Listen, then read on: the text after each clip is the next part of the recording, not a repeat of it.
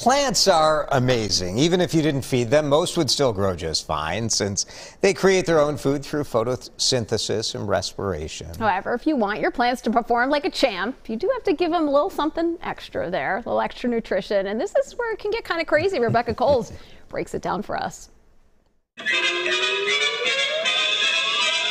There's a lot of choices when it comes to plant fertilizers. Time-released, granular, water-soluble, some for violets, orchids, others for tomatoes, flowers, organic, synthetic, all enough to make your head spin. It really does. So what I've done here is I've categorized all the fertilizers to make it easier.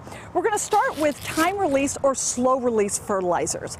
These are little granulars that over time slowly release nutrients into the soil. They're activated from water, heat, sunlight, and soil microbes. Nutrients are metered out over several weeks. Now, the disadvantage of slow-release fertilizer, it's slow, thus the name.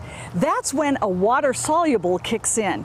This can be found usually in a powdered form, which is widely found in most garden centers, or you can buy it already pre-mixed. What I like about this is that it goes directly to the root system, so it feeds the plant right away, gives it that great jump start to get growing. This is really excellent for the production of fruits, vegetables, and flowers.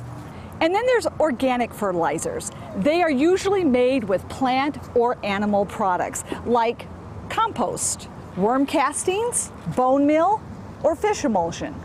So one thing you have to know with organic or natural fertilizers, they do take longer to feed the plants. However, they feed the soil. So it really does have great long-term benefit.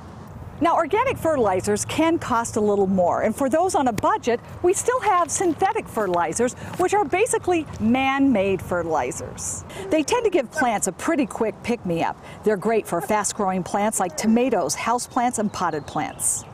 Now, since most synthetic fertilizers are higher in salt, you have to be real careful when you use it because too much will burn the plant. So I always say cut the dose right in half and you should be fine. The next question everybody asks, what's my favorite?